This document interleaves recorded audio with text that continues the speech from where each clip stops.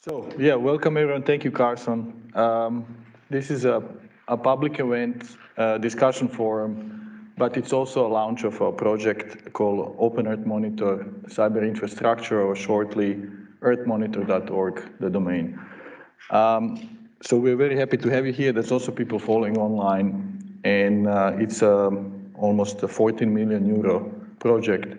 We just kickstarted 1st of June, and it will run for 4 years with 21 partner. And we are very enthusiastic. We are very humbled to be doing things for European citizen, global citizen, and to be being funded by the European Commission within this governance cluster. And you can find all about the project, of course, on our website, more or less. But we just kickstarted, so don't expect you will see something cooked or ready to be served. So it's just a kickstart.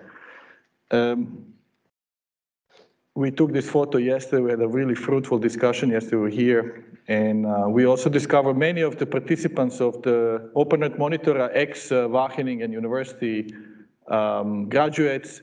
So please raise your hand, whoever finished studied at Wageningen University, just to see. So you see many participants there, ex-graduates. So it's symbolical also we are here. And you see, you don't have to go anymore to Mediterranean country to enjoy the heat. We are very lucky actually to be here today because they have a very nice cooling system. So we really save you from the heat outside. Oh yeah, by the way, we are about 80 people, as I said, 21 organizations from 50 plus countries, and we also go beyond Europe, so we have also colleagues from different continents. And OpenGeoHub is the lead. We started it, we led the proposal, and but it's together with also with Wageningen University here, and I'm so grateful that you are helping us host this event. And we will not build a new, many people ask me, hey, are you guys building a Google Earth engine, European Google Earth engine? And I said, no, we are slightly smaller in budget than what Google has. So I think it's not realistic, but who knows, maybe we'll get extra creative. But we will build up on top of things. So what we're trying to make is a federation of tools that already exist. We would like to integrate them and build the bridges so the use of these tools becomes seamless. And also, once we do that, we would like to demonstrate that by building actual data sets that we think will be user-driven and they will be ready for decisions. So that's what we hope for. But we're going to build on top of existing technology, then extending it, connecting it, and building kind of integrated solutions. So that is the goal, basically. And one large group in our project is from the OpenEO project, for example.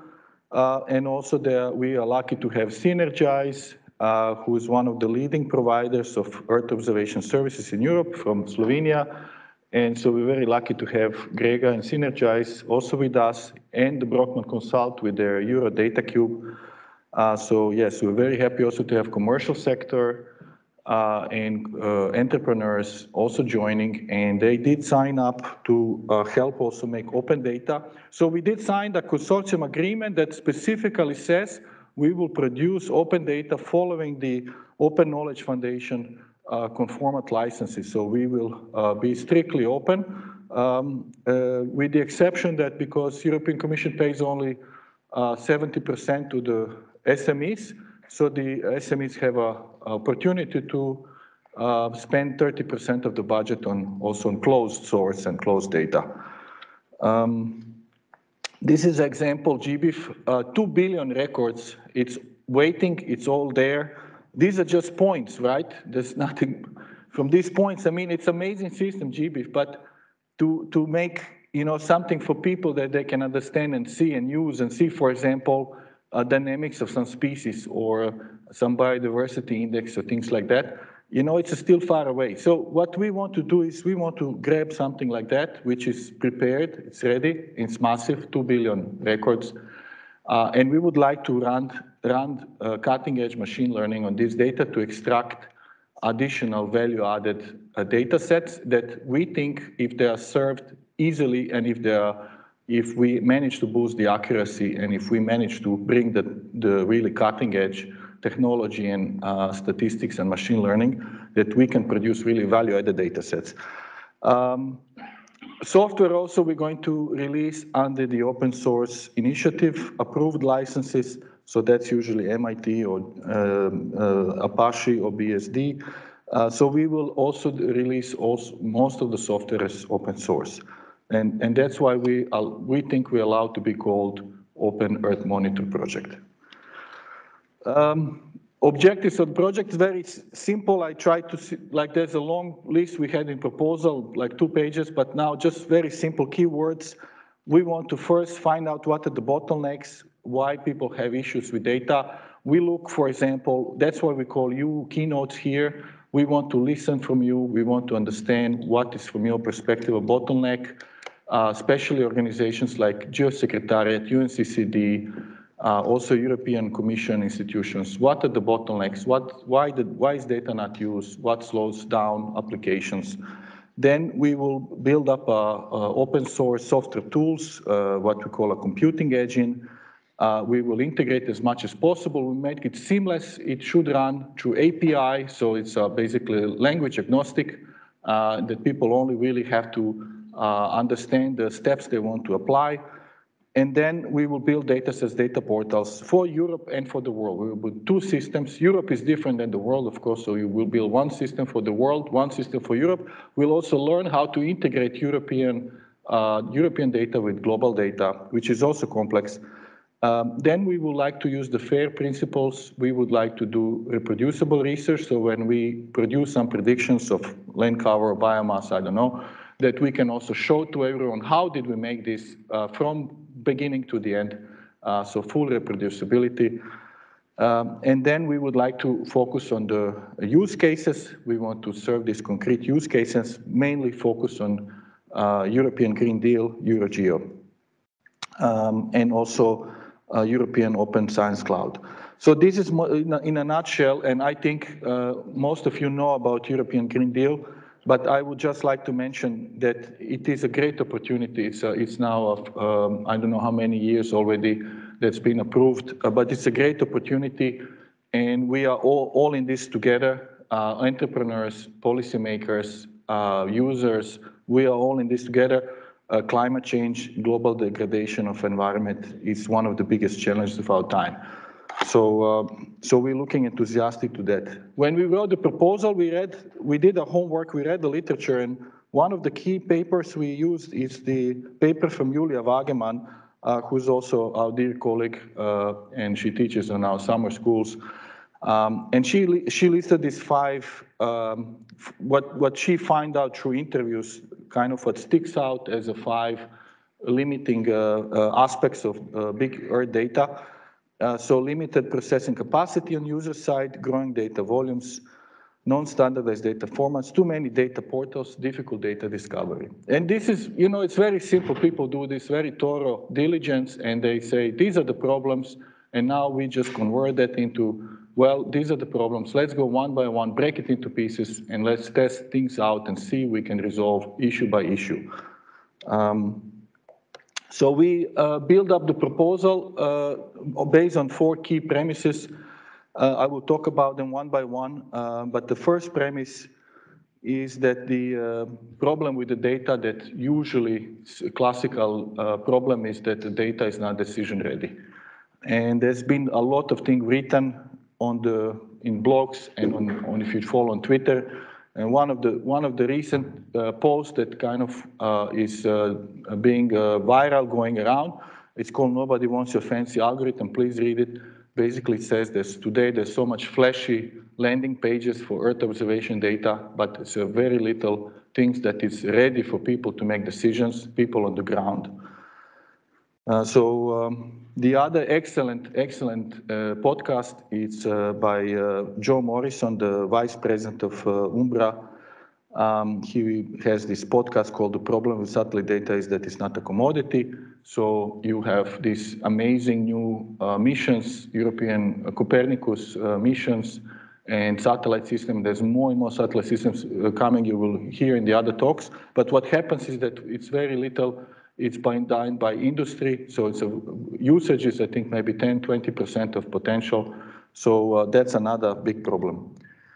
This example of Landsat data, we work with the GLAD Landsat at OpenGeoHub for about 3 years now. We work with GLAD Landsat. We processed Europe. What we discovered is amazing data set. You can go back to 1997, let's say. And so you can really analyze what's happening at 30-meter resolution globally, but as I said, we focus on Europe. So what we discovered when you look at the data, the whole data set is about 2.5 petabyte.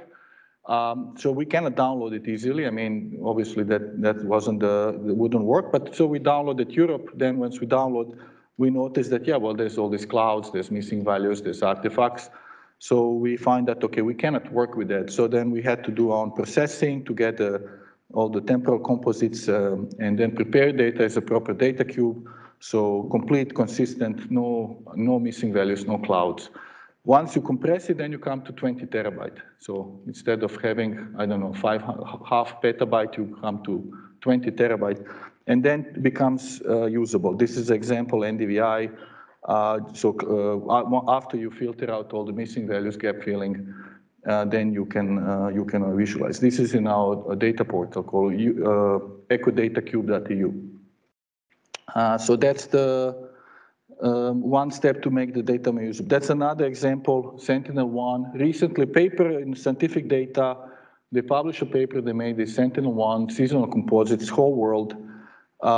This is Wageningen, this is on 100 meter resolution, different layers, I'm just zooming in. When you go and download this data set and you visualize it, you see there's huge gaps, there's lines, there's artifacts.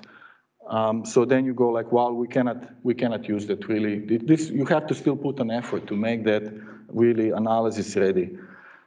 The other thing which is important, the other premise is what is called in this article, climate action will not stall until the finance problem is solved. I look at many applications where excellent scientists using top technology develop solutions, but there's no financial analysis. There's no per pixel estimates of what are the gains, what are the losses. So our capacity to do financial analysis is very limited in geoinformatics, and that's something we would like to improve. And this is something that pops up now, I think, on internet, the Webb telescope, right? And it's amazing, they made this telescope, they zoom in back into, I don't know, 14 billion years ago. And so I'm really proud, to be human, because we managed to advance technology so much that we can, we can zoom in into a piece in history like 14 billion years ago or something. But I'm also ashamed to be human because we really suck in some things, and we've been one of the causes of sixth extinction, mass extinction on the planet. We are really ecocide species. We destroyed 40% of the insect species and half of the wildlife in only the last 40 years. So it's really scary what we do. And this is just an animation, an open land map. You can see the tropical forest disappearing in Brazil over the last 30 years. Data set produced here by the colleagues from Wageningen and by the Hilda Plus. So I'm really also ashamed that, so I would like to change that. This is the real map of the world. The one on the left, it's not geographical. This is the real map of the world in trillions of dollars. We are now, first time in history, the human species is above $100 trillion. The biggest players, the United States for a couple of more years, and then it will be China. And you see that's we are $100 trillion economy globally. The cost of stopping global warming is 50 trillion. So it's not so bad, if you distribute it over maybe 20 years, I mean, it's not so bad. Imagine everybody gives, so imagine this is your money, and now from your money you give 5% to stop climate change. I mean, doesn't sound so scary. The problem is if you go to ask for 5%, somebody in Africa or somebody in Belgium, it's a different thing, of course. But just to give you an idea, we have to get better in financial analysis, understanding how does something that we map, how does that relate into value, into currency, into gains and losses and risks, etc.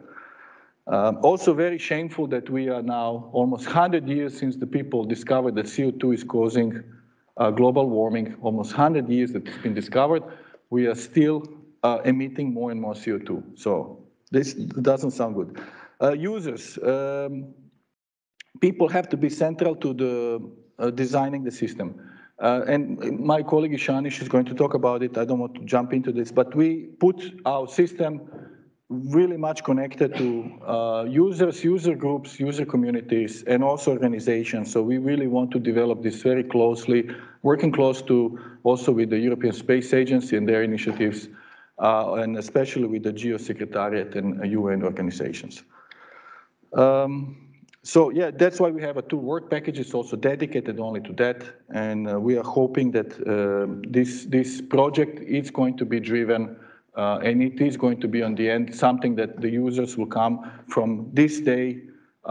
In 4 years they will come, this is really what, you did stuff that really, that managed to help us fill our gaps and managed to make our projects more run smoothly, so you develop something really useful. Land restoration starts with spatial intelligence.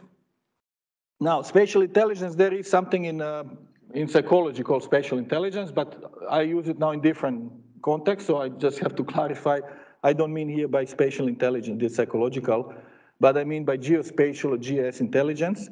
So that's the capacity to generate spatial information, optimize spatial designs, navigate people and objects, estimate risk, and simulate, predict outcomes of different scenarios. That's my definition, by the way. So don't Google it, where did I get it from? It's my definition, but I hope you agree.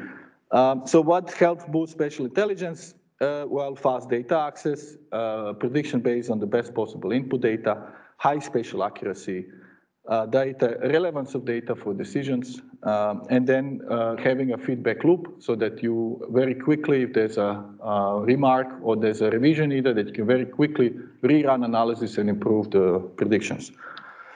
We are also super happy that European Commission on the end decided to fund 2 projects in our call, and we will, of course, it's very tight competition, as you know, for European funding, but we are very happy that European Commission decided also to fund the EO for EU, and very happy to have the project coordinator, State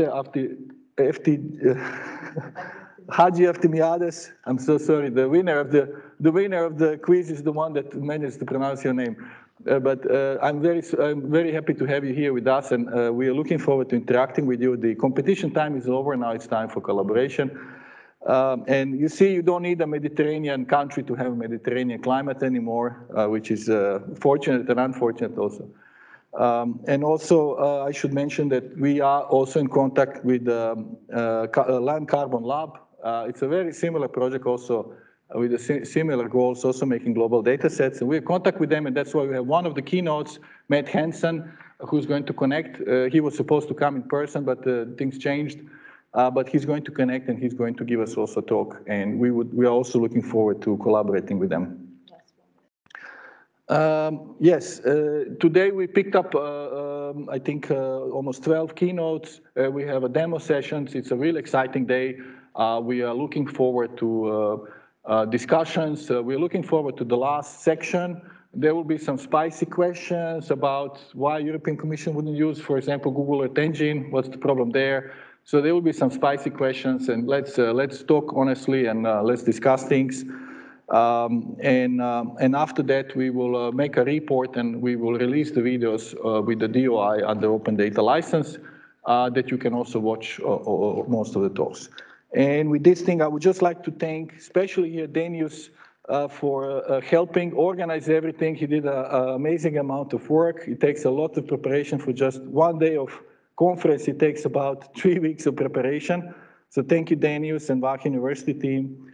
Also, we have our accounting financial advisor company, Bibi, here with us. She also helped a lot with the project. So thank you so much over the years for helping. And unfortunately, our chair, OpenGeoHub chair, he's retiring slowly this year. So he wanted to come in Netherlands, but it didn't work out. It's difficult these days to travel.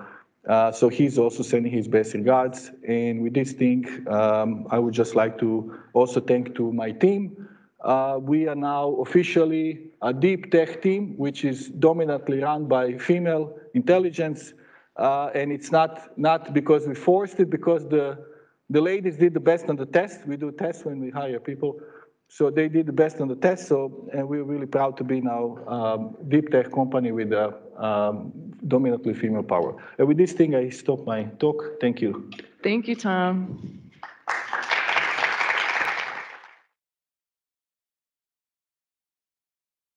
Let's just start with the top question. Has 3 likes, great. How can we close the gap between existing tools and stakeholders and users? Most of the time, the users don't even know about what's available. Amazing question, getting at the heart of this workshop. So let's just start with that question. So I think that, so the question is like why users don't know about things that are already awesome and they could use to solve problems. So I think that's, if I understand it correctly. Yeah, so you cannot blame users for not knowing about your software, about your tool. I mean, that doesn't work. So I think I would just say maybe, yeah, you have to invest into making it more easy to understand or use, making visual explanations, making tutorials, and then diversifying the how people can access. So one example is if you make in R a package and people don't use R, that's a problem. But if you make, what Edzer told me, you make an API, then you can serve some functionality to people that are language agnostic. So that's maybe two ways you can make things more accessible that already exist. I fully agree. If you have things that are already working fine, you don't need a new system or redesign. You just need to make sure that people can understand and have a visual explanation in sense of a tutorial or video tutorial that they understand how they can use it very quickly, not that they have to go do a master degree at university or something. Other questions? Let's see. What part of OEMC are you most excited about personally? I see that's trending. That's a nice question. I'm excited about lots of stuff, so it's difficult now to pick up. But I definitely like the human power in the project. So I'm really excited to have all this especially leading from the point of science. So leading scientists coming together, and I'm also very excited that we will make things open. So it'll be a genuine open data, open source project. So that's my personally biggest excitements. Okay, thank you, Tom. I think that's all we have time for right now.